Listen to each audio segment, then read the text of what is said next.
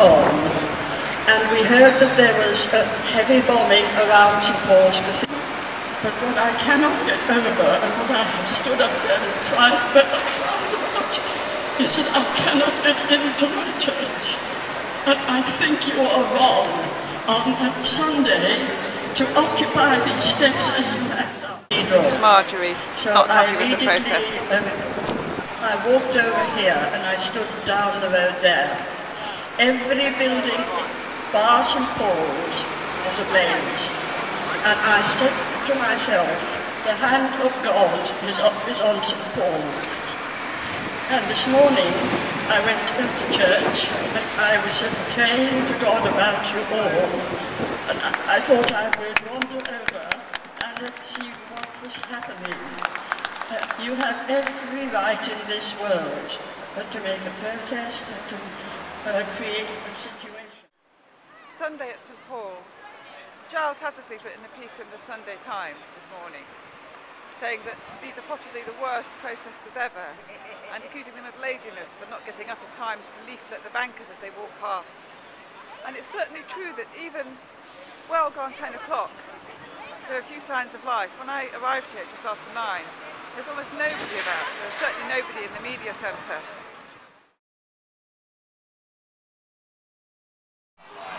Already it's clear that this is far more like it.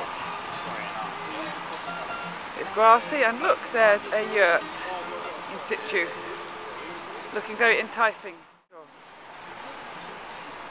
And here are the tents and a meeting taking place, which I'm about to go and join. Okay, are there any more working groups that want to be back? Media, we're just about we're taking hands. I think we had one over here first. Yeah.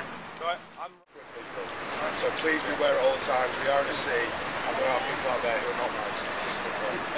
you might not be aware, we're trying to get young people down here, and there's also a National Lobby of Parliament. Yep. Hello. So, yes, The motto here, creed, not greed. Well, the bells have not been silenced, or perhaps they've just taken my advice to try and ring them out. Oops, the bells are not from St Paul's, they're from this church. And this, of course, is St Vedast, where worshippers who turned up to St Paul's this morning were instead directed. From the south side today, in the sunlight, in the glorious sunlight on this October today, St Paul's does look truly magnificent. And you can see here all the fruit of the 40 million restoration that took 15 years, that was recently unveiled. Emergency access, keep clear, says the sign quite clearly. Behind this, it's anything but clear. It's 1 o'clock now and the camp is a lot livelier. There seem to be quite a few tourists who've come to have a look, oddly enough. Today there seems to be a new meditation and prayer room.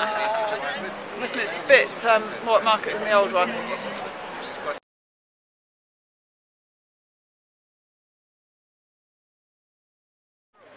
This is no longer just about capitalism. The protest is getting much bigger. And here we have Paul with a stop fees poster. Paul, what has the university tuition fees got to do with capitalism and this protest here? You repeat again the question.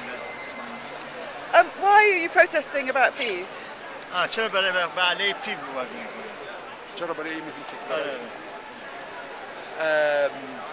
we are 99%. This best message for capitalism. 99%, 1% pressure in the 99%. For future, back pressure. British, isn't it? Toilets have now arrived, or loose, but on them there's a notice saying, please do not use this toilet. That's how you can tell this is a British protest. The campers are now gathering on the steps of St Paul's that would normally at this time of day on a Sunday be bustling with worshippers and visitors, 2,000 to 3,000 of them. That nasty pigeon just there, only just flown away, just actually landed on my back and whacked me, it beat me with its wings. Honestly, the violence of pigeons today. It's taken quite a while for this meeting to get underway. And this is the platform being set up and organised. Interesting.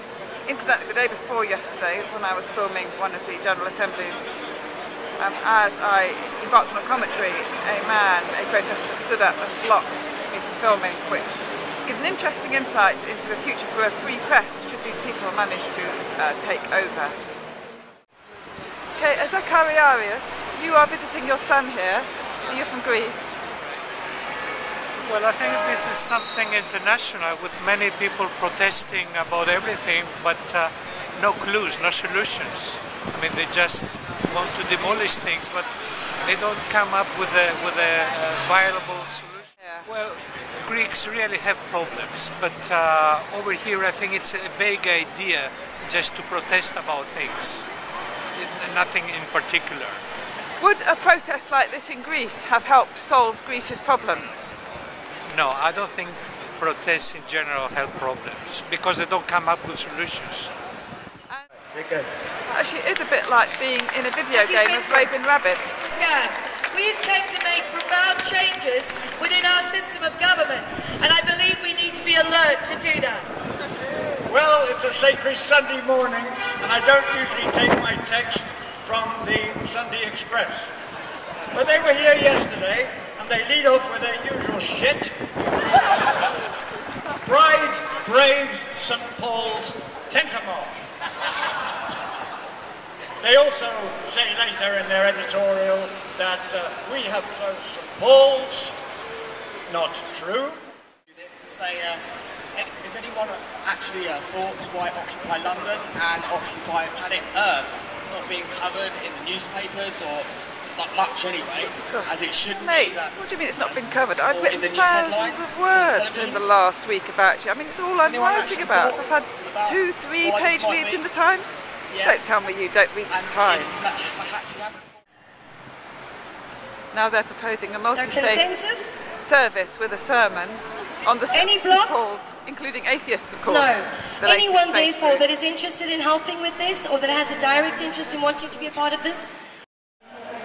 My name is Matthew Richardson. I'm a common councilman for the ward of Coleman Street. And that's the neighbouring ward to this ward, That's isn't right, it? yes. You've come down here today. What's your first impressions? Well, my first impressions are that this place, although it looks like a mess, unfortunately, pleasantly, all of the people here are well-mannered and well-natured, and they are being peaceful and protesting in a fair and even-handed way. The problem, however, is that the manner in which they're protesting has meant that there's severe disruption to the church and the surrounding area. Now, the corporation is no doubt studying the legal niceties here, but I mean, it could be weeks, if not months, before they can be persuaded to leave. Yes, that's absolutely correct, and we do have a leading council dealing with the matter now, and the current projection is that it may be as many as 3 months before the site is cleared. 3 months. And do you think the cathedral might stay closed for that entire time? I understand that it will be staying closed until the health and safety issues can be resolved, and that means that it may be closed for the poppy ceremony and also for Remembrance Sunday and the Lord Mayor's show, which would be a terrible shame.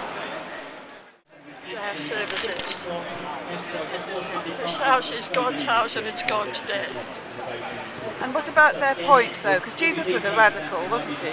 He was indeed, but he always made space for worship. Do you regret the decision, I'm not sure if it was by Giles on his own or with the Dean and Chapter, to allow them on in the first place? We didn't allow them on in the first place. But do you regret any of the comments made by Giles supporting them? Giles made those comments without consulting Chapter, which he's quite entitled to do.